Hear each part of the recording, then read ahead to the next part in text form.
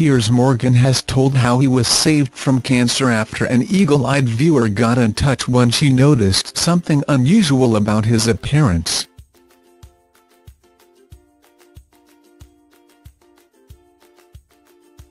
The Good Morning Britain host was contacted by a melanoma expert when she spotted a small blemish on his chest.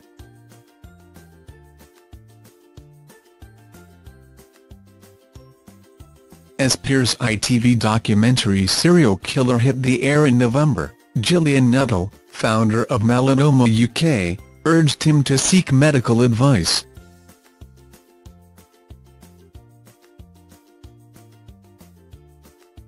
The 52-year-old dad of three said Gillian emailed him to say, "Piers, at the risk of sounding like a lunatic, I'm just watching your program and there's a blemish on your chest. Have you had it checked?"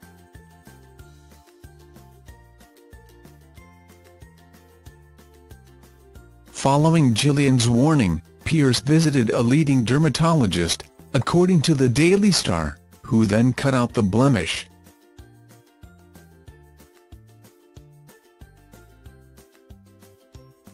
Piers was told the mark could have turned cancerous if it had been left unattended much longer.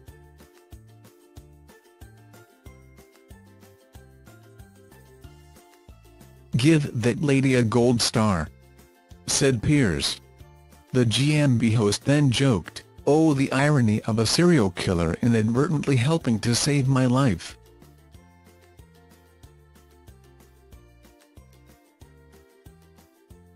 Documentary Serial Killers saw Piers come face-to-face with notorious murderers including Mark Reeb, who is currently in prison in Florida for killing 13 women, although police believe there may be more victims.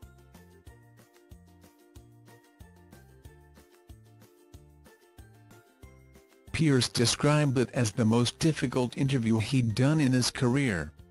"But you do get very involved with these crime ones, you spend a week immersed in it and it's chilling.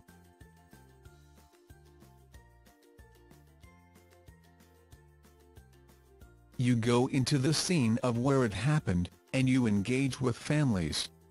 It consumes you," he said in an interview with The Mirror.